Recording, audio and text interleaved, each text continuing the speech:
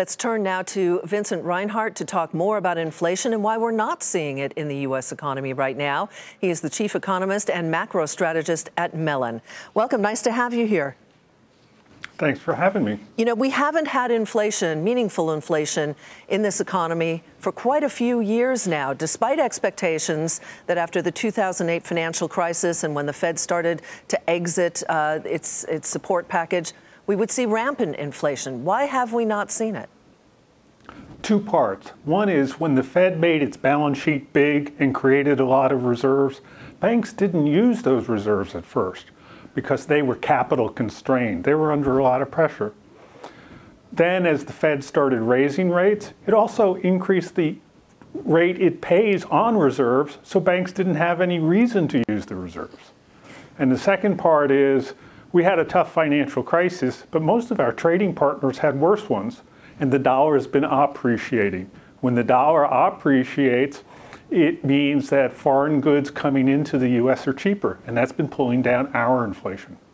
You know, also the economy has changed so dramatically in, say, the last 10 to 15 years, but we're still measuring inflation by kind of old metrics. Are we looking at inflation and how to measure it in an antiquated way?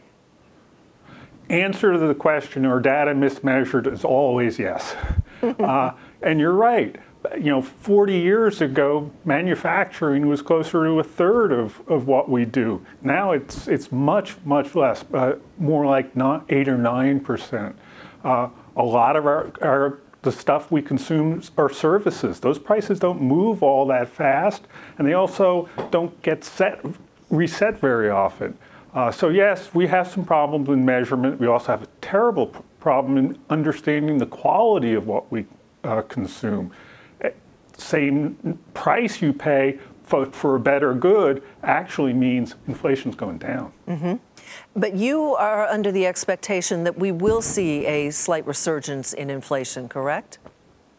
I think Fed Chair Jay Powell's right. Some of it is idiosyncratic, one-off things that you observe when inflation is so low.